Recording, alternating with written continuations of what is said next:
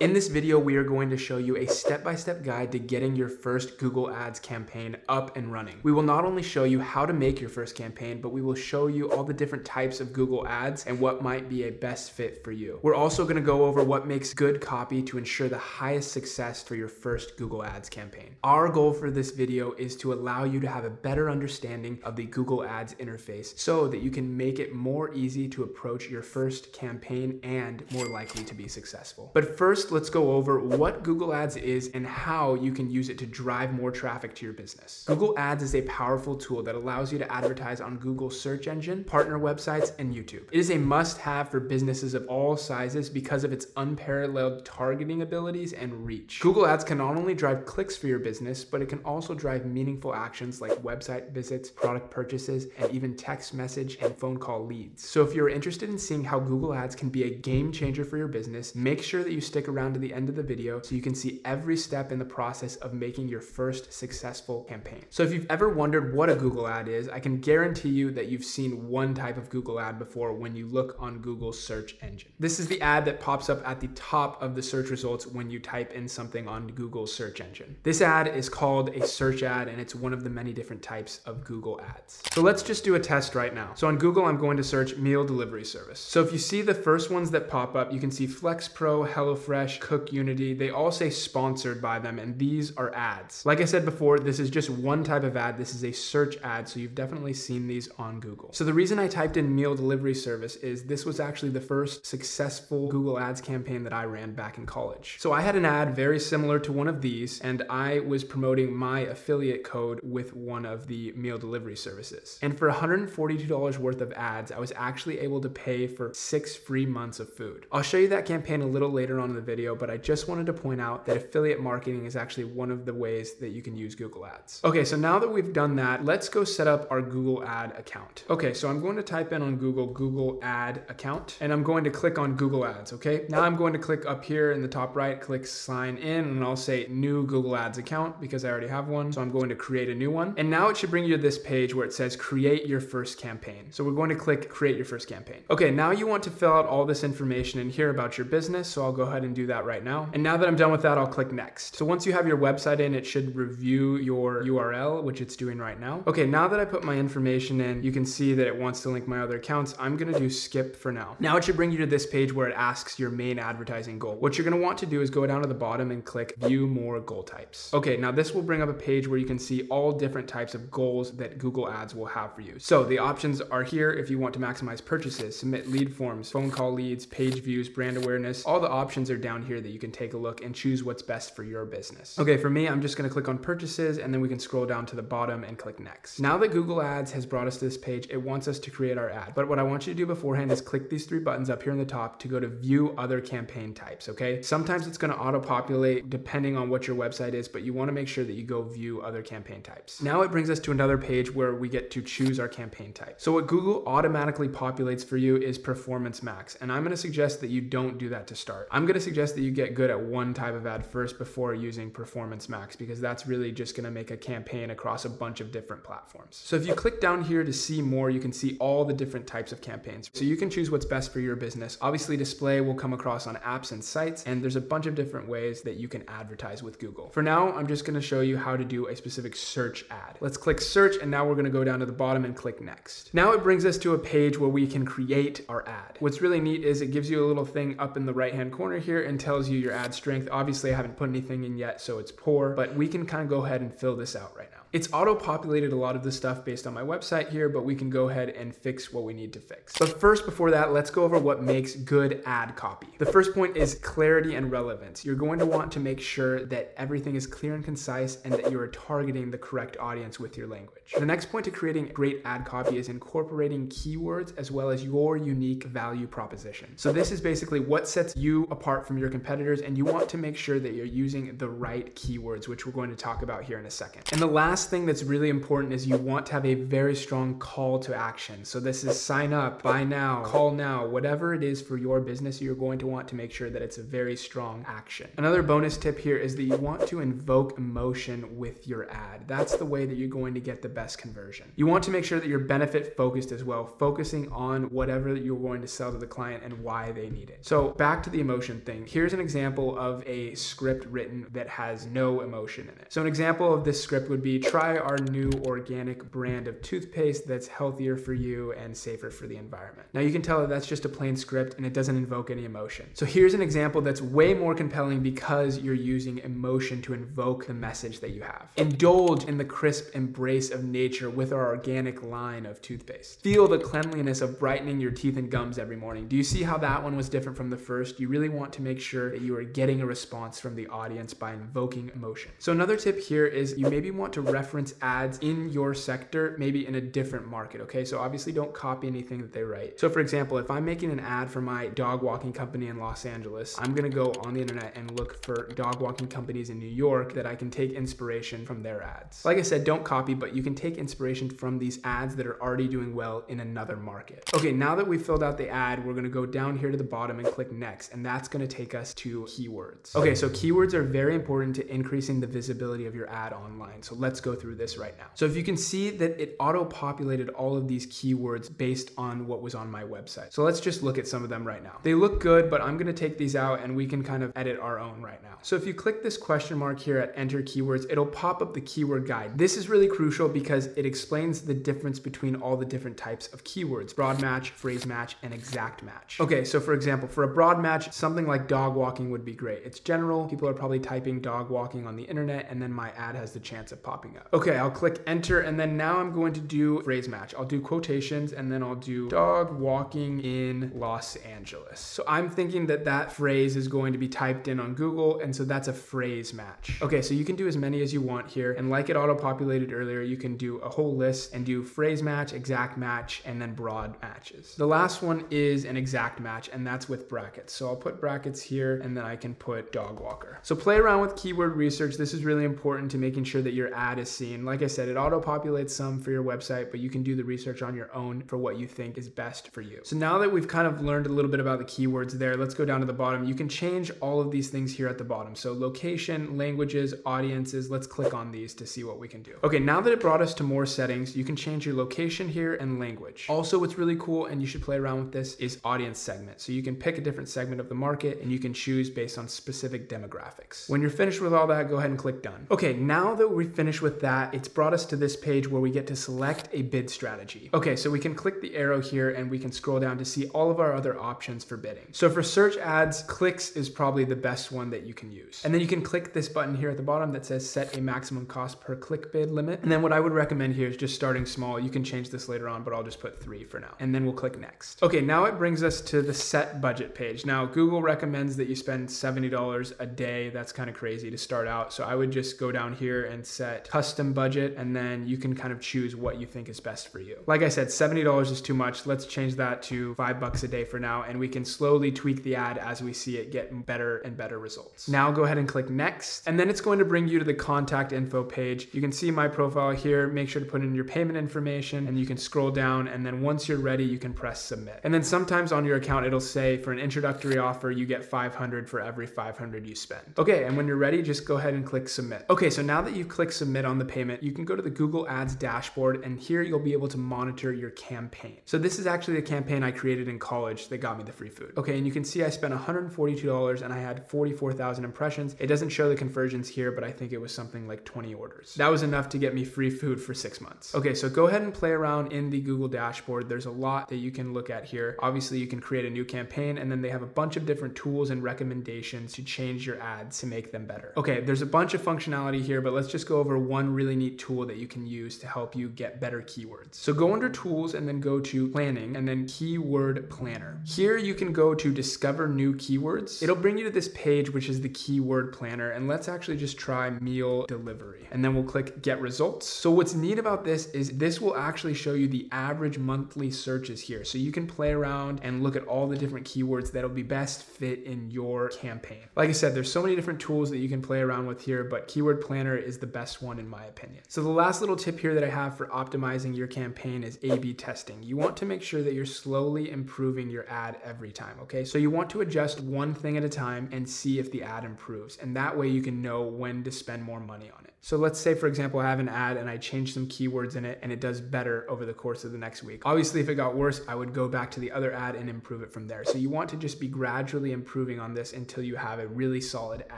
That is our step-by-step guide to create your first successful Google Ads campaign. This channel is dedicated to providing tutorials for entrepreneurs like you to grow your business. If you enjoyed this video and want to see more content like this in the future, leave us a like, hit subscribe, and the bell icon down below for more videos like this in the future. Thank you so much for watching, and we will see you in the next one.